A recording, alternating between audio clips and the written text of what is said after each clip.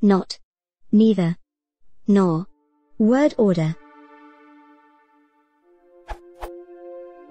George Galloway is an outspoken MP with excellent rhetorical skills.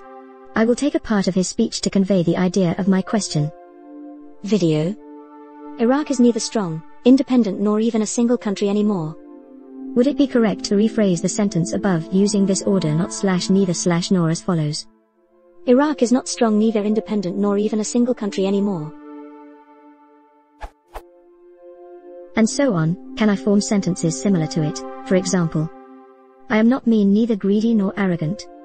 Would that be grammatically correct?